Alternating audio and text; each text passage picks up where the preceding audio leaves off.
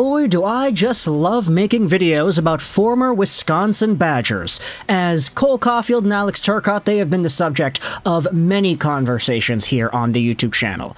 However, when these guys were Wisconsin Badgers, there was another player that was also in the system at the same time who had himself a very good NHL prospect projection.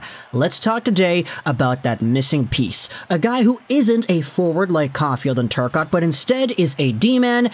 And my goodness, is he a demon of a D-man. He is so gosh darn good, and I feel like it's about time we actually gave him his praises. Let's go over to the Big Apple, Madison Square Garden in New York City, and talk about one of their best young defensemen on the team, K'Andre Miller. Yeah, isn't it kind of funny? We're talking about a Miller on the Rangers that doesn't start with a JT. Instead, we're talking about a KA. K'Andre Miller is a New York Rangers defenseman who has broken out in the best way possible this season.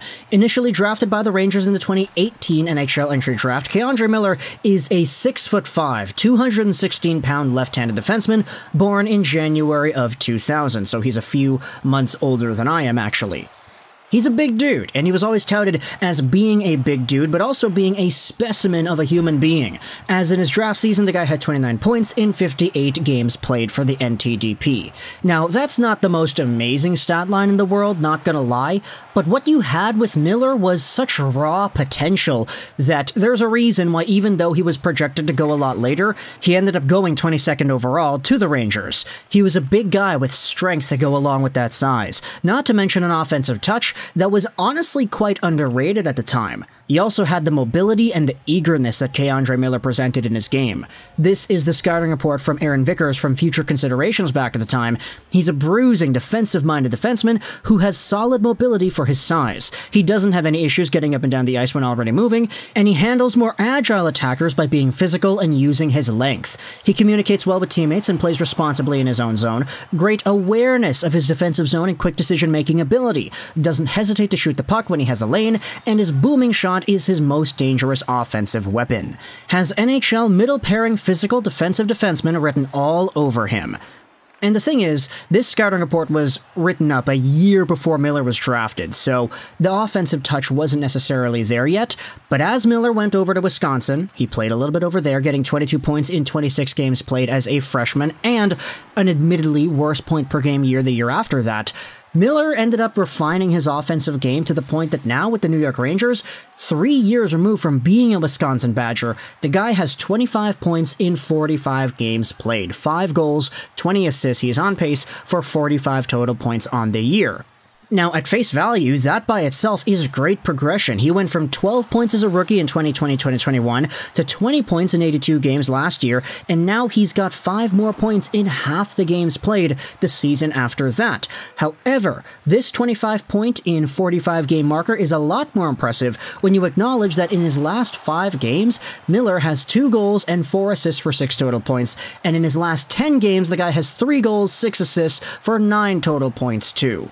He has been on an absolute hot streak, and if you take a look at this screenshot from the broadcast earlier yesterday, you could see that K'Andre Miller is the 3rd New York Rangers defenseman in the last 35 years with a 7-game point streak before turning 23.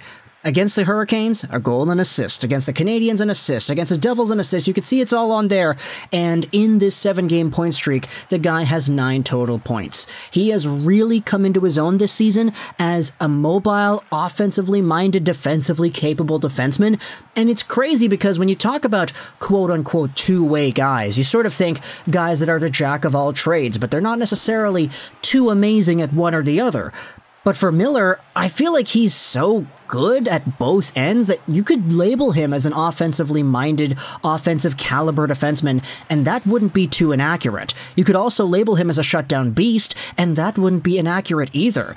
Some of the plays that this guy's making are absolutely incredible. You see the very late game-tying goal he had against the Dallas Stars the other night with 0.1 seconds to go, or whatever it was, where his bomb of a shot is blocked point blank, and he follows up on the rebound, getting it by the goaltender. You could see in his own zone when he's chasing down Nick Suzuki, who has a breakaway, and he just very casually swats the puck away from Suzuki, as if he's not talking to the Montreal Canadiens captain right there. He is so calm, seems so poised, so athletic, and when it comes to this combination of size and skill and, dare I say, just speed, K'Andre Miller is a completely different animal than what you have in a guy like Adam Fox, for example. Now, that's not to say that he's better than Fox. I do think that Fox has a more polished, refined, and higher caliber offensive game.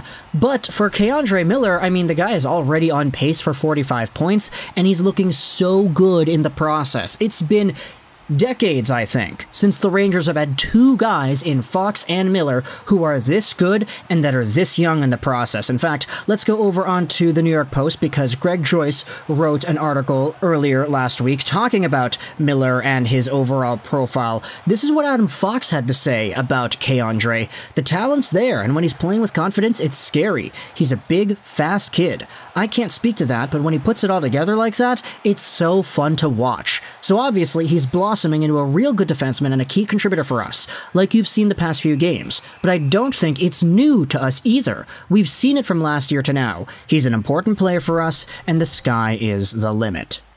This is what K'Andre said himself about his offensive progression. It's been something I've been trying to implement in my game over the years. I know what kind of player I can be. I know I can produce and shut down at the same time. It's just a matter of believing in that and bringing that same attitude every game. Gerard Gallant said this: he has been outstanding. He played really well last year, and again, he's just taken another step. That's what he does for us. A great young kid, a great player, and he comes hard to play every night.